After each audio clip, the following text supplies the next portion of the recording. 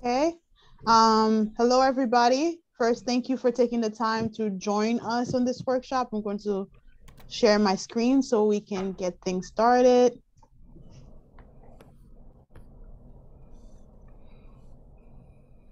All right. Just going to minimize this right here. So today we're hosting a workshop on idling citizens complaint program. But before we jump into that, a little bit of housekeeping. Passing it over to you, Bailey. Good evening, everyone. My name is Bailey. I'm the manager of membership and organizing at We Act for Environmental Justice. Welcome. Glad you could join us today. Just going to briefly go over We Act's mission statement, which is since 1988, we've worked to build healthy communities by ensuring that people of color and or low income participate meaningfully, which means they are in part of the process in the creation of sound and fair environmental health and protection policies and practice. Next slide. And as We Act's manager of membership, we're asking people, if you have not joined We Act, to consider becoming a member, because we put on great trainings and we're also building the most powerful of power is people power. That's what we're building for Northern Manhattan residents and residents around the country to improve the environment and the health. So if you are interested today in becoming a We Act member, it's $25 for a full calendar year. So if you signed up on May 26th, your membership would expire May 26th of 2023. I'll put the link in the chat and I'll pass it on to the next presenter. Thank you so much, Bailey. Of course, we are well into like the second year of Zoom. So a little bit of housekeeping for speaker view and gallery if you would like to see everyone. In addition, please make sure that you stay muted. If you are calling from a computer or a tablet, please mute your phone, mute your tablet, your devices. And if you're dialing in, please mute your phone. We don't want to capture any background noises happening. We want to be respectful to the person speaking. And going over to the next slide. Introduction. My name is Taina Wagnak. I am the Civic Engagement Coordinator here at We Act. And what that is to have the opportunity to host this wonderful educating workshop for the membership as well as community members. We also have among us a few We Act staffers, as you've already met Bailey, and I'll pass it over to Charles. We have LJ, Pamela, Taisha, Chris Dobbins, Jaren.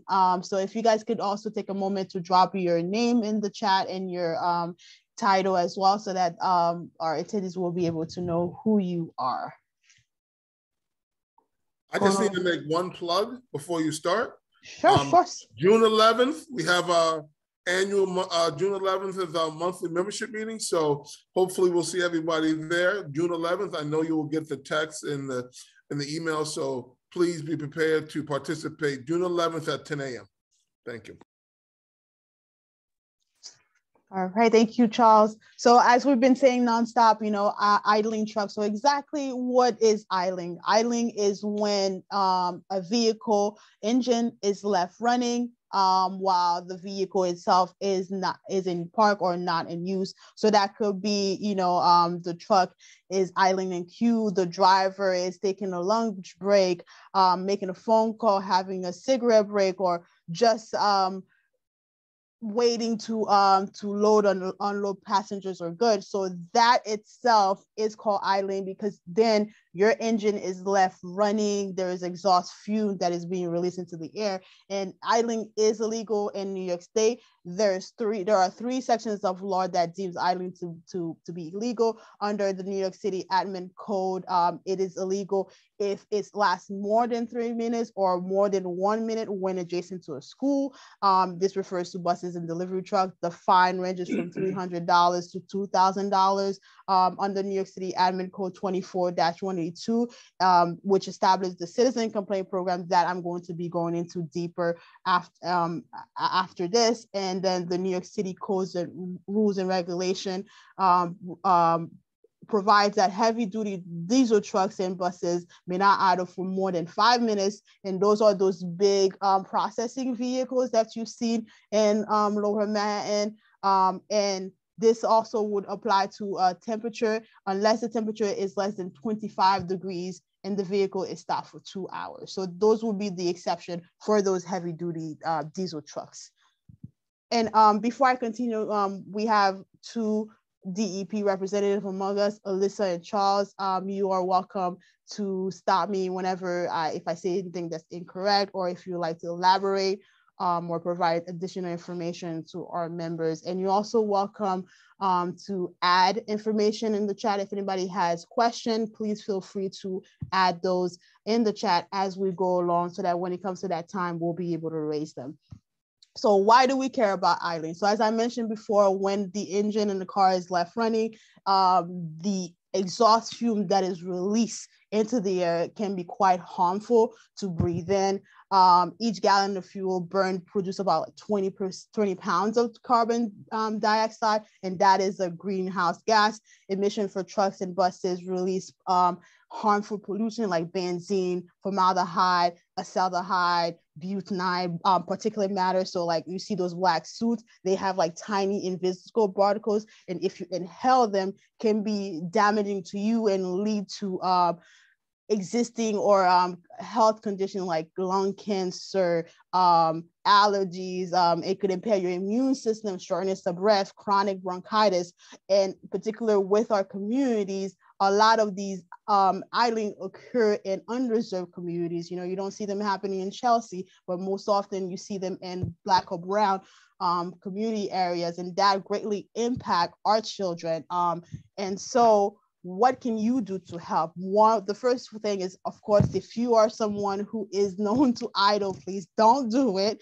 And in addition to that, you can also participate in the DEP's Idling Citizen Complaint Program. And so what that is you are able to record truck or buses that idle for more than 3 minutes or 1 minute, as I mentioned, adjacent to a school, and you will receive 25% of any fine settled if the case is successfully prosecuted and the offending company is found to be in violation. So you'll be aiding DEP essentially to build a case against, you know, truck and buses that are known to be in violation of idling. And again, this is limited to trucks and buses. And so for you to be a successful idler or idling complaint, you first have to create an account through the DEP's citizen complaint system. So your name, information, so that you'll be able to file an idling complaint through that program. Download the app called Timestamp, so that you'll be able to record a time and date stamp video, and also indicate where the location of the idling. You also need to record a proper idling video, and the app will aid you in doing that. Draft a successful complaint, upload the complaint through the citizen complaint system, and track your complaint. And then lastly, request payment, which is filing with the New York City Comptroller Office for a vendor code. So for the first step, create an account. So you would follow this QR code here, and it'll take you straight to the idling website. You create an account, your information, your address, just like you're setting up an email account or any other account. And this is what it'll look like once you have set up your account. And since you'll be a new complainant, you'll have no complaints. And to add a new complaint, you'll simply click that tab up here. So it'll give you guys a moment to take a look at that. Again, this is the link. And we're also going to take a moment to drop that in the chat so that you'll be able to save that for yourself and check it out later. Step 2, download the timestamp camera. So this is the link for Google Play if you have Androids or Windows. If you have iPhones and Mac products, this is the link for it. It's a relatively easy app to use. It's very, very helpful because it literally, when you take the video, it has the timestamp. So like the date when the video is taken, the time, and the location indicated right there. And that is what you need for a proper, one of the components actually, for a proper idling video. Step 3, record the actual idling video. So your video, again, needs to show the time and date stamp, the name of the company, the logo, the license plates of the truck. So as you may have seen them, you have those trucks that have the name, if it's Amazon, if it's a warehouse company. Some of those trucks companies, they're privately owned, so they won't have, you know, their name and logo listed on their truck. So you just need the license number or DOT number. And you can also use Google. Google is our friend. So if you're having a hard time finding out what this company logo is or who the owner is, you could do a little bit of a Google search, do a research on your own time and see if you can find the company name. If not, you use the license plate number, the location, address of where the truck was seen idling. So you can either take a picture of the street map or go on your phone and take a screenshot of your location, or as I've mentioned, the timestamp camera app will indicate the location of where that idling had taken place. And also only one truck or bus on video. Don't be greedy. So if you see 15 trucks, don't try to capture all the trucks together. Capture one at a time, because you need to be able to fully capture the sound of the engine of that specific truck. And also you need to be able to capture the license plate. I also recommend that you take a picture of the license plate number of that truck and also take a picture of the truck itself idling, but capture on full video one truck or one bus. And also capture that the truck was idling for more than 1 minute next to a school, or more than 3 minutes in general. And it's, again, the engine has to be on, like loudly on. You can hear the engine on the entire time that you are recording. And if you don't include any of those components, then it will not be accepted and the complaint cannot be pursued by DE, because you're helping DEP build a case against an offending company. The DEP recently started accepting exhaust instead of sound if there's a situation where you can see the exhaust but you can't hear the sound. Thank you, Eric. So if you just see the fumes, if you capture the fumes on video, Eric, you'll be able, that'll be counted. Sorry for putting you on blast.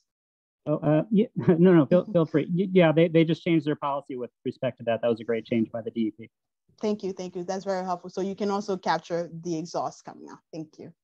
And just captured an example of an idling video from Evolve. So we're going to mute.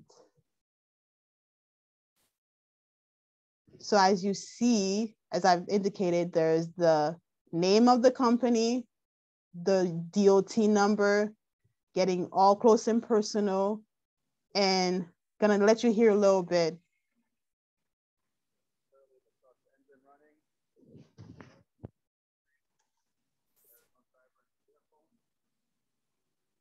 You probably forgot to share your screen with sound. Sorry, you guys are not following. Thank you, LJ. I apologize, everybody. Let's gonna try that again.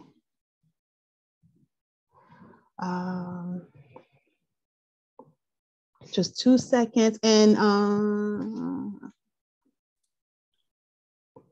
you may have to stop sharing and then reshare. Okay. A little bit of technical difficulties, y'all. And then you reshare, just to make sure I think there's like a checkbox where you say share sound as well. Is it right under the share screen? Or event yeah, when you hit sharing? share screen, it should say something about sound on there somewhere. Yeah. Yep. All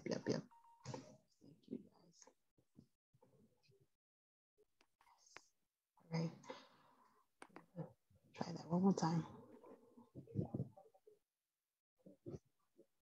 perfect. Onto the video. Are you guys able to hear? Or is it still the same issue? No, it's great. That's great sound. I don't see So- the video though. Can you see the screen video? that you're sharing. Okay. No. You can't see the video. Okay. All right. I think you're just sharing your sound now. You gotta share both. Fun.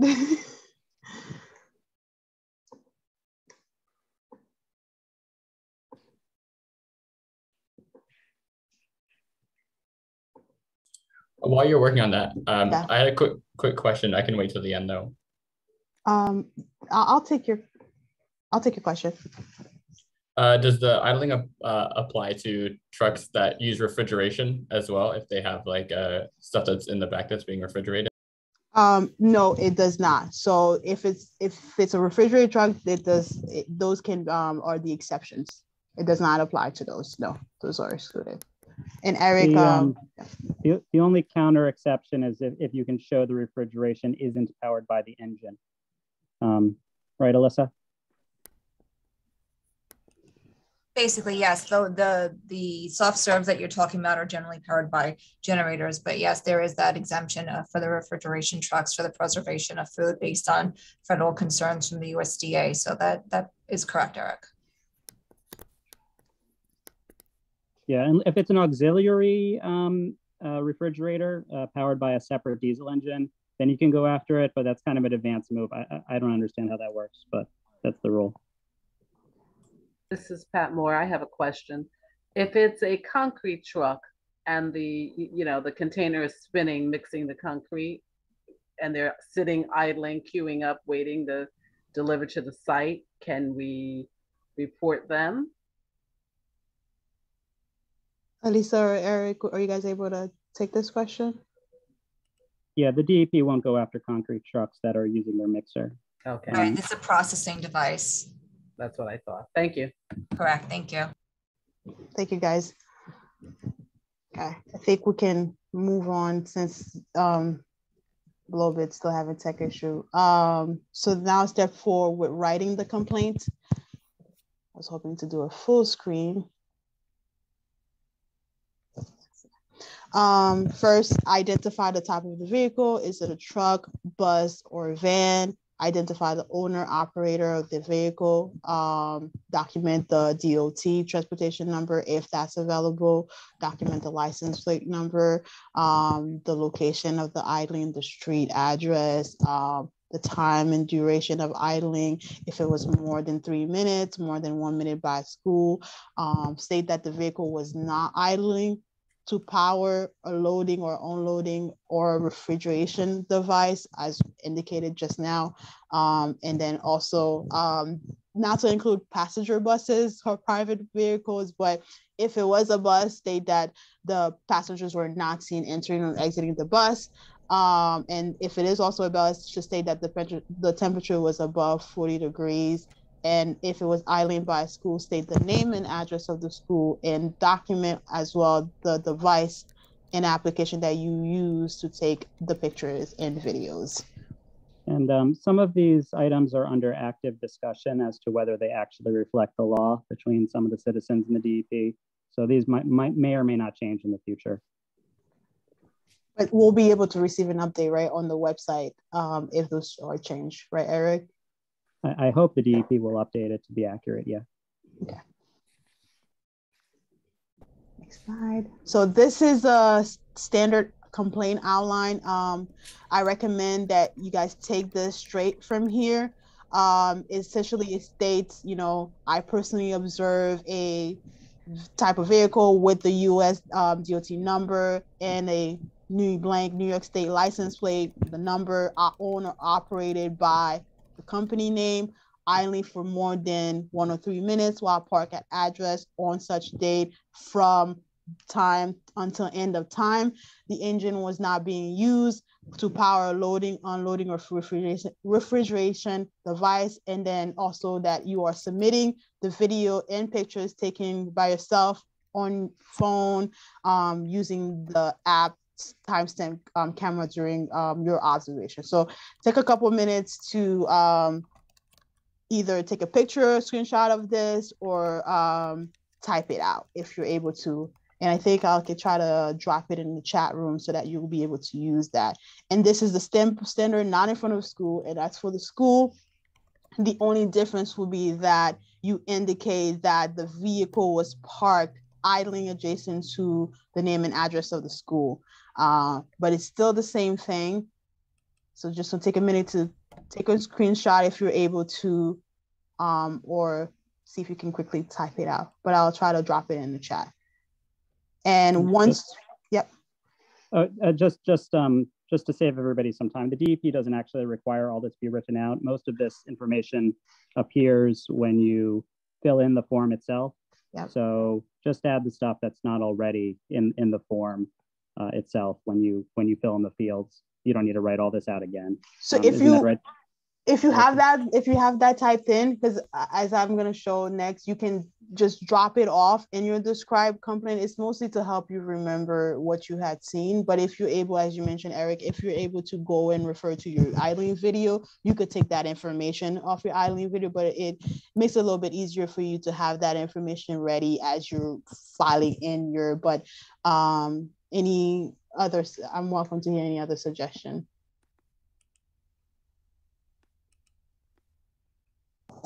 But once you have taken your idling video, you go back to the idling complaint website, you select the tab as I referred to, add a new complaint. And once you've done that, there's the indicator that shows up.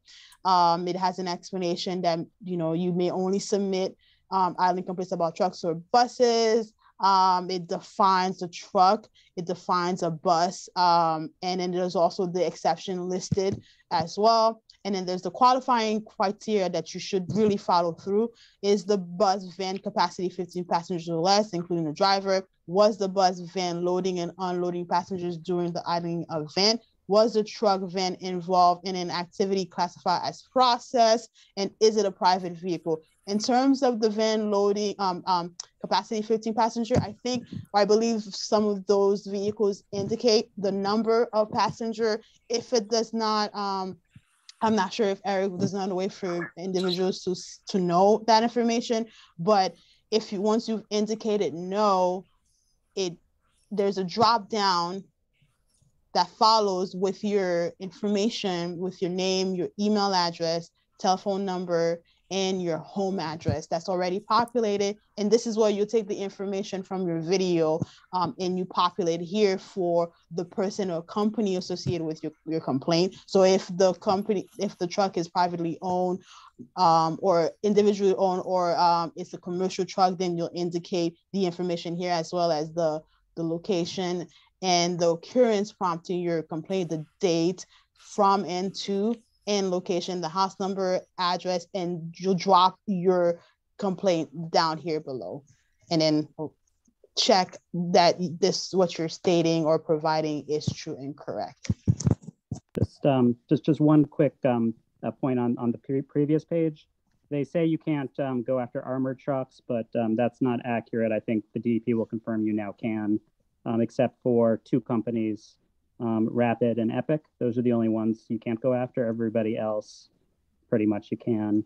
That's correct, Eric. And also to point out as you're well aware, the variance is specific to that they must be in active performance of their job. It's not a generic pass that you can't be sitting in having coffee or on a break. It has to be active use. So there are caveats to the variance, which is on the website. But yes, Eric, that's right.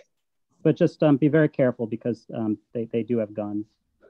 Right, and there's a slide for safety. But I'll take a moment to speak about that. As you're taking your idling video, do not in whatever moment engage or approach the driver. Just take your video and then walk away. If they start talking to you, yelling at you, or you see that they're getting physically violent, just stop recording and leave.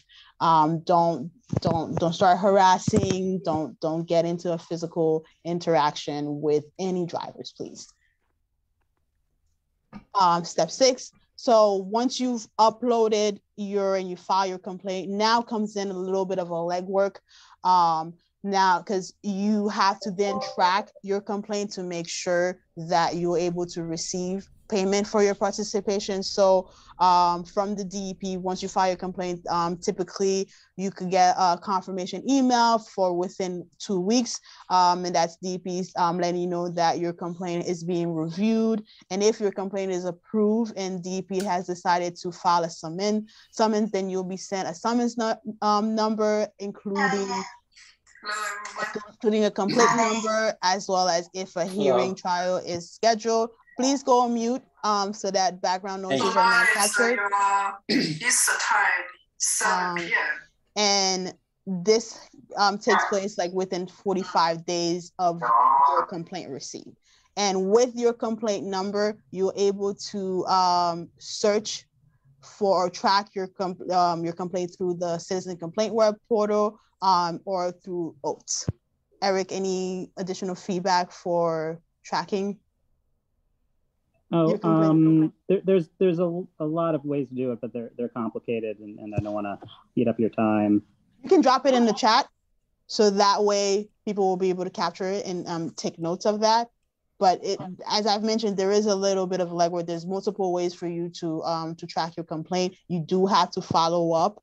Don't just submit, file your complaint, and then leave it. Follow through, search through the OATS website for hearings information, for hearing dates, or whether the hearings has been upheld. And right.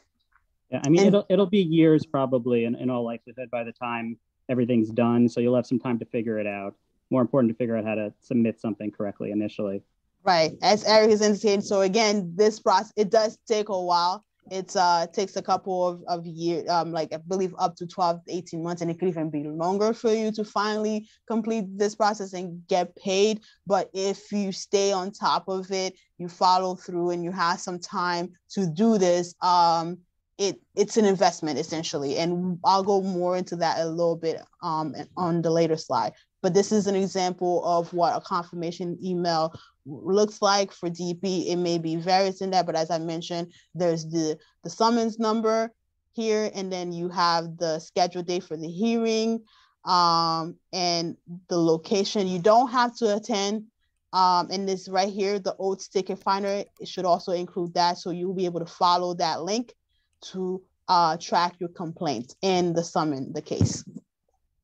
So the next step, payment. First, you also have to set up a payee account. To set up a payee account, you go through the controller's website, the PIP, payee information portal, and you set up you need to have a vendor code, and that is what you use to request payment. So payment is not automated. So it's not, you file for the complaint and you get a payment that's deposited into your account. No, you have to request payment once you've seen that your summons has been upheld and the settlement is paid. So take a moment to grab this QR code right here for the payee portal. And so again, as I mentioned, you have to request payment. So once your summons has been successfully adjudicated and you follow through everything, you've tracked it, and you see the hearing is held, the company is found guilty, and either the penalty is being paid or they're requested to pay, you will then send an email to this following address right here. And this is for each time that payments needs to be made. So this is for each complaint that you have filed, and you see that the process has gone on. So tell them your name, your address, your summons number, the vendor code, and that you were the citizen complainant on the case. And again, this is a long process, and it could take, this is approximate time, by the way, 8 to 12 weeks after you have sent that email to receive a response. And just to chime in with a couple of tips here. Yeah. First, I think they changed the email address they prefer to, it's ecbrevenue@oath.nyc.gov. That's ECB revenue. And the other thing is, it's usually easiest to forward an email you'll get from the DEP called NOV generated, because that proves that it's your complaint.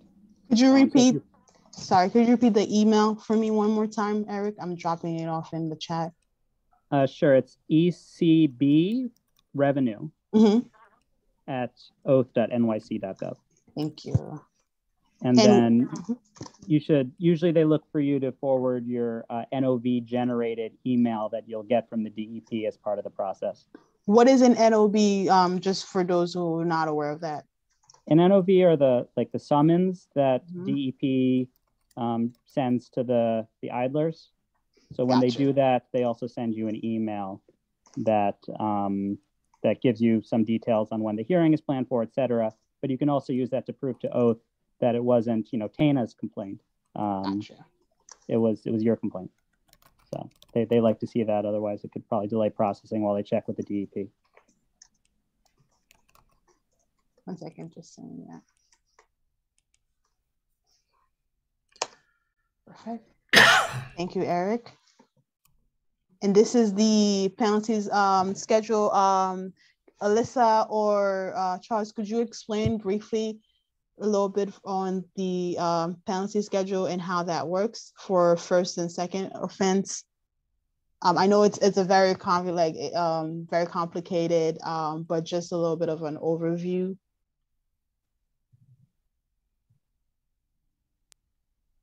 Sure. So for the first offense, our stipulation and our first offense are the same dollar amounts. There are different codes, penalty schedules, there are actually rules now that have different stipulation versus first offense, is to encourage the responsible party to make payment. For example, in oath for asbestos, the penalty schedule for a STIP is much lower than a first offense. As I pointed out, ours is not. A default penalty is when the responsible party does not show to the or does not answer the violation. So it's a heftier penalty because you've chosen to do nothing. Then there's second offense and third offense. So that's how we determine the payments based on the number of offenses. So that's pretty much it in a nutshell. There's the same penalty for the subdivision F, which is if it's near a school, it's 1 minute, but the penalties are the same amount. It's just the defaults are higher because there was no action taken by the responsible party. And this is a 25% cut. 25% if DEP reviews your complaint and decides to pursue it. It's 50% if the DEP does not get to your summons within our 45-day mandate. And there's also the issue that we choose not to pursue for the other reason that we have difficulty collecting from out of country penalties. So we just say you can pursue that on your own, and then the bounty or the percentage is 50% of that penalty amount. So it's 25% if DEP acts on your complaint, 50% if DEP does not act on your complaint because of one of those two reasons, and then you pursue it on your own. And I just want to take a moment to clarify a little bit. Second offense doesn't mean if you recorded a company idling and then you catch them, a week later. So the second offense will only apply if it's the same equipment, by that company that you have seen idling, and also to, I believe, I could be getting this wrong unless I was trying to remember, it's 2 years from when the decision has been made. Our interpretation is that there has to be at least one finding, and yes, within 2 years of the date of the offense. There's some discussion as to whether or not that's the correct interpretation based on the Air Code penalty schedule 15 RCNY 4301. I think it's paragraph 5 that has that language. We agree that there is a rule. We are evaluating whether or not that has to be changed. We did some additional research, and other rules that sanitation and DOT have are very similar in their interpretation and their rulemaking, and they're more explicit to say it's from the date of occurrence. I think it's sanitation, I think it's SBS. And I think they actually have a shorter time frame than 2 years. I think it may be 6 months for one and 1 year for another, just doing some legal research in that earlier. But yes, that is how we interpret it. And it is equipment based and it has to be the same respondent. That is right. And on the other hand, the noise code interprets it from the data violation, but you don't have to actually have a finding on the first one before you can issue the second one. Right. So there's a lot for the DEP and the citizens to discuss on this subject, as Alyssa pointed out. Right. So what we do have a work. I'm sorry, Diana. We do have a working group, which we are appreciative of Eric's time and the rest of the idling warriors, as well as Taina and We Act, because it does take a lot of discussion. But that is our interpretation currently, based on how the rule penalty is set forth. But yes, to Eric's points and Taina's point, that is our current interpretation of a second offense, and that's up for discussion. Thank you, Alyssa. And yeah, we'll make sure. It was sure a little laxer previously, but last couple days they changed how they're interpreting this. And we'll make sure to keep our membership abreast of any changes that happened and to be able to clarify the process. So as Eric and I have mentioned, this process does take a long time.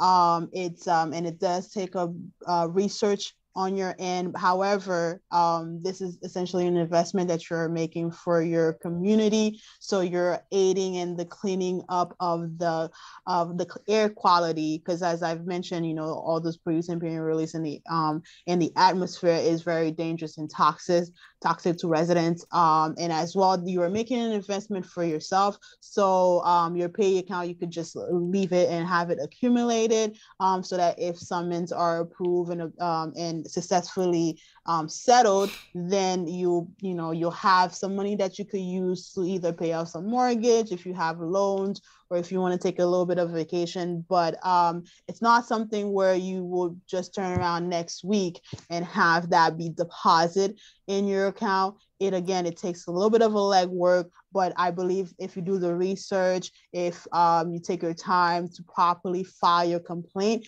you will be successful. And again, you're not alone in this. We Act is here for you to aid. We're part of the working group, so we'll be able to provide you information. DEP is also here by your side should you have any question. And it's something that anyone can do, any citizen, any resident of New York who cares about their environment and their community can happily and can participate in. And again, going back to the safety first, please, please, please do not engage the drivers. Don't get into a physical altercation. Don't start harassing them. Record as a safe distance. I know I mentioned to get up close and personal to the truck, but if you're able to find that the truck is left by itself and the driver is not in close distance, please do that. Related to the armored trucks, again, don't get into a dangerous situation. If you see things are starting to escalate, stop recording and leave. And I'll make some space now to comments and questions. And I'm going to take a look at the group chat to see what were added. And these are the links that were added on the throughout the presentation. Take a moment to write them down. We're starting off with the complaint system link for setting up an account, the payee information for you to be able to receive payment and become a vendor with New York City, the timestamp camera app, where to go to download for both Google Play and Apple, and then the email address for requesting payment. I know there's another one in the chat. Please make sure to grab that one. And there's also a support email for DEP. So for example, if you file a complaint and you see that you haven't received that confirmation email yet, you can use this email to contact DEP. And if you have case by case situation that's very not very broad, but like specific policy and complaint and issues that you have. And you can also feel free to reach out to We Act, myself, and also please feel free to visit DEP's website on the citizen complaint. They have some very good best practices listed there, and also definition for processing device and the vehicles as well. So I'm going to leave this slide up while we discuss the questions. So there was a question. It was about personal information being identified if they like sign up or anything like that. Could you elaborate? Do you mean if you're? I'm trying to find it. Sorry. Will my personal information be visible to the ticketing company? So will they know who put in the complaint, basically. At the hearing, it's possible that the respondent will ask for that information, and the judge can request that it be submitted, or the judge can order that it be submitted into the record. So there's no guarantee of being anonymous in this program. So when you submit a complaint, currently the DEP asks for this form called an affirmation or affidavit form, which includes your name.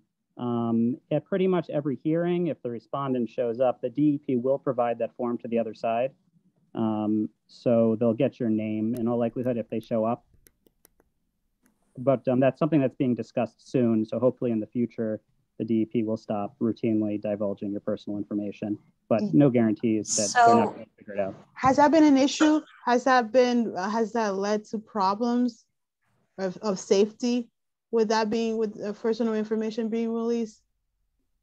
I'm not aware of any incidents where anybody's been attacked after the hearing, but it is a risk. So to Eric's point and discussion and what Gerry's saying, we only disclose when the administrative law judge requests or requires the representative from DEP to provide the individual's name. It's different, for example, when our inspectors are the complainant. So for example, if you called in a 311 idling complaint, our inspector is the complainant of record because we, the DEP inspector, actually observed it.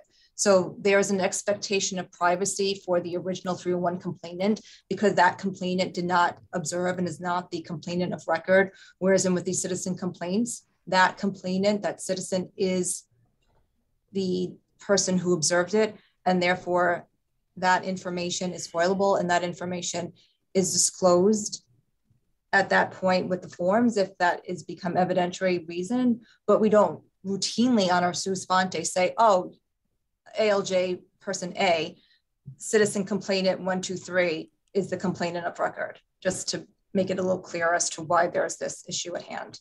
I would suggest that the DEP carefully check what actually happens in the evidence packets that it submits at hearings, because I've foiled them before and I've seen that they are being provided to the other side virtually whenever there's a set of evidence emailed over to the other side at a hearing. So maybe I just got unlucky and I saw the wrong ones, but you should really check your practices instead of making assertions regarding them. I fully state that if the information has to be disclosed, and that information is readily available because it's part of the record. So the opposing counsel or the opposing party is entitled to view the record. But my point is that if there is something being made in terms of the administrative law judge requesting the information, we don't routinely state the name of the complainant unless asked. That's very complicated, but I do understand that at most hearings, your name is going to go to the other side. Let's see if there. I just do want to note really quickly. Thank you, Tiny, for the presentation. You know, we do have the time for questions, but this is also a space for people who never really even heard of the program at all before and kind of understanding it for the first time.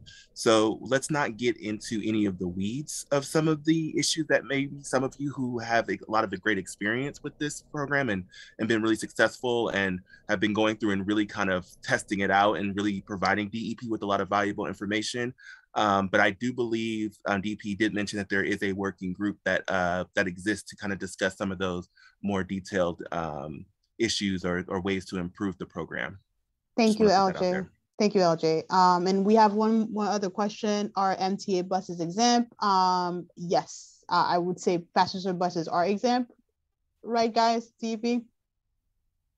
So MTA buses are exempt because they're a quasi state agency, and our regulations apply by law. Basically, state agencies are exempt from this code. And that will also include ice cream trucks, which are like processing. Yeah. I have a question. I have a question. So like Greyhound and Bolt are fair game, for example. All right. So if there's a bunch of buses idling in front of a bus depot, That is not okay, right? We should be calling 311, correct? Yes, we have a problem up like on 8th Avenue outside of the Port Authority. It's one area where the commuter buses wait to pick up people. Mm-hmm. And it is a problem for us. So if there are other locations, yes, you should call it in. Okay, thank you. Do we have any other clarification questions? I have a question on how you get the location of the vehicle into the video. So once you download the timestamp camera, there is a Google's map that appears right on the left corner. In addition to that, underneath the times and Dave's stamp of that video, there's also the location. But if you don't want to download the app, what I would recommend is once you've taken the video is to go on your phone through open Google's map and then see if you can pull that information. But that timestamp app is very useful as they have the timestamp, time and date stamp, as well as the location right at the bottom on the right corner. I know I had some tech difficulties, but it could not show that on the video. But your video will show that. Yeah. So we do have another question.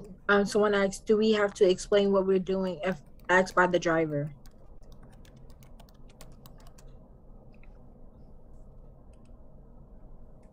I mean, yes, you can. It's to an extent to not get yourself into like an altercation, but yes, you can say you're just you're recording for an Eileen video. Charles, I see you unmuted. Do you have any suggestions? Yeah, I guess my suggestion is, go ahead. Sorry, Charles, the other Charles. There's nothing in our code or rules that asks for any communication between the driver and the citizen complaint. Right. So, personally, I would not engage them. Right. Don't engage. Right. So I take that back. Do not engage. If they ask you, what are you doing? Just, just walk away. Well, telling them what you're up to is probably not going to calm them down because you're ratting them out. So.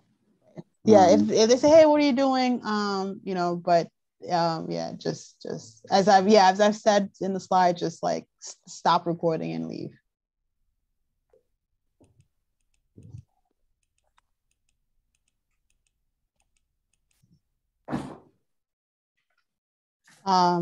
Charles, did you have another question or did you have a comment? No, I'm good. The question got answered. The DP has disclaimed all liability if anything happens to you publicly, so be careful, please.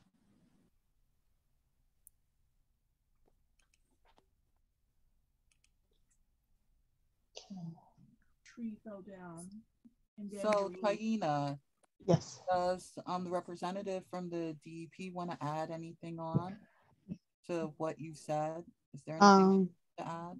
Good point. Alyssa, Charles, do you guys, Gerry, do you guys have any helpful insight for members when as they go on and become a participant?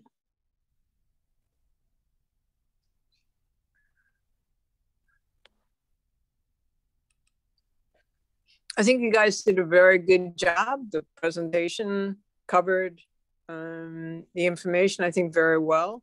It is a difficult, probably doing the recordings is more difficult than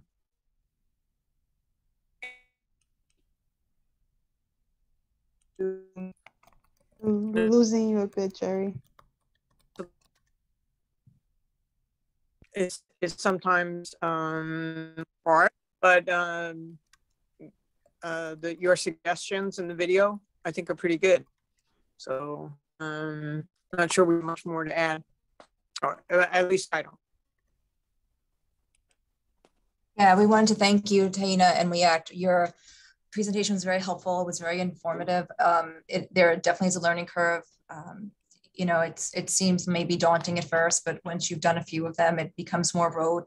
The application is not that arduous. It's more getting familiar with the using I'm an iPhone unit for full disclosure, so it's more, I'm not allowed to do these, but it's more getting familiar with the timestamp app and just getting a little more familiar with uploading your videos. We do have ability to help you. I know that Eric and his group wants to assist as well with questions. We're here to help.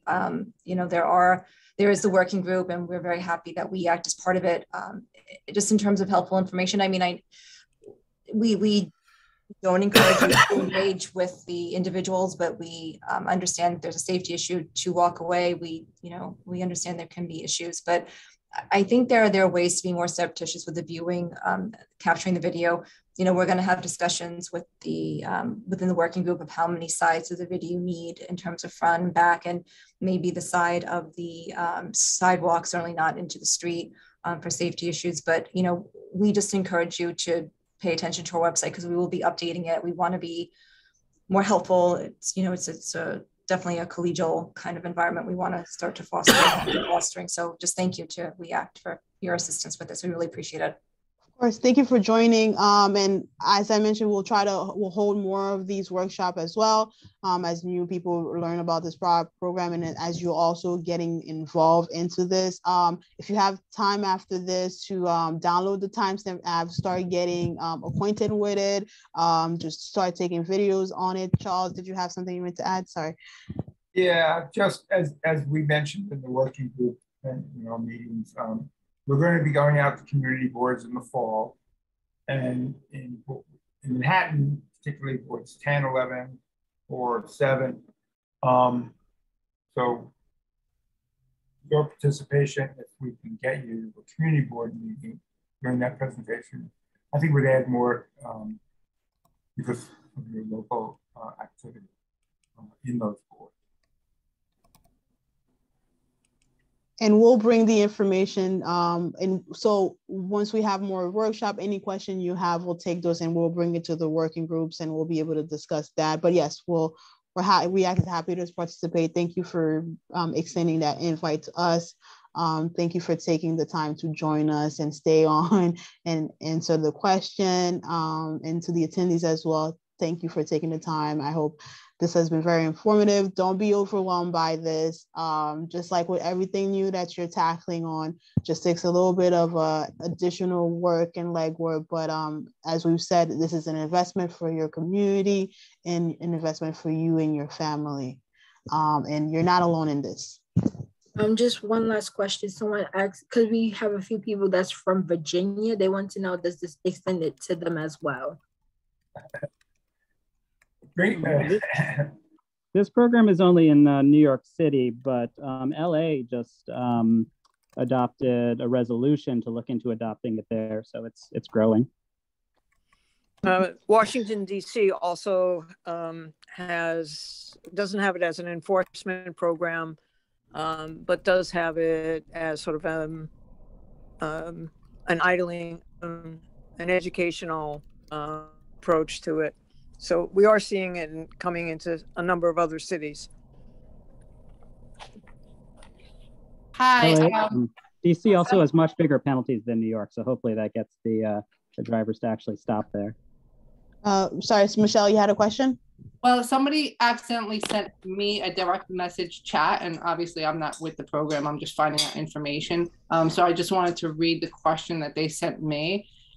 Is this just for idling trucks? We have a situation where trucks are leaving a demolition site pre-construction with open lids of toxic materials, no covers. So toxic material blows in the windows whenever the toxic lid goes. Do we have, and then I don't know what it says. Do we have, and then it's a bunch of letters. So, and this came from Mary Jane Thompson. So if she wants to give clarification, I'm just passing the message along. So technically the provision that this is based on, 24-182, applies to pretty much the whole air code, any air violation, but nobody's really figured out how to effectively report anything than idling so far. But if you have any other air code violations, you can probably send it to Gerry and she can see if it's actionable. Yeah, Gerry, we certainly have dust rules and construction dust rules. Gerry? We have a whole slew of dust controls and the rules of the city of New York. I think it's in Chapter 13 of Title 15, where there are prescribed measures to cover and to wet and other requirements. But certainly you can do that. But if you call 311, we can log it. We will send inspectors to the site to enforce. We actually have abatement orders we can issue at construction sites if the dust emissions is of a level that it's being emitted to the open air. So absolutely, we can address that. Eric is right. The air code is broad. But you can certainly use 182, section is broad with the citizen complaints, but certainly go through 301, or you can, reach out to DEP and we can certainly go to that location to inspect. So thank you. Yeah, and I like to add that we've had those issues in Manhattan with construction areas, and the citizens got together and called, enforced the law and had them make a stop order, and they had to put water on the construction site. So yes, they do come out and they do that type of work in making sure that the dust from a construction site does not affect people. And you should call 311 if you have any issues so they wouldn't come out there and make it happen. And you should record it if you see it. That way you have proof of it. So that way, by the time they get up there, because there's not a lot of people to go out there and inspect, you can show them what is taking place. That way they can actually have conversations with the construction managers and you would have proof, okay?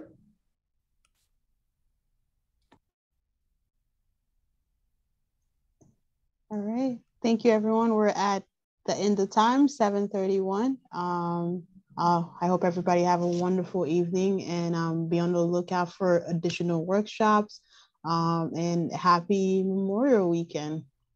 Do we have? Thank you so much. You too. Use it well. You. Bye. Thank you. Thank you all. Be safe. Very good. Thank you. If you don't mind, staff, stay on if you can. Yeah. Okay.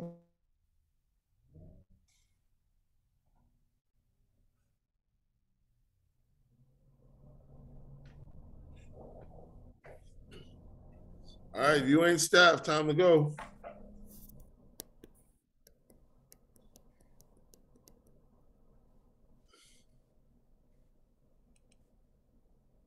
Patrick Smith.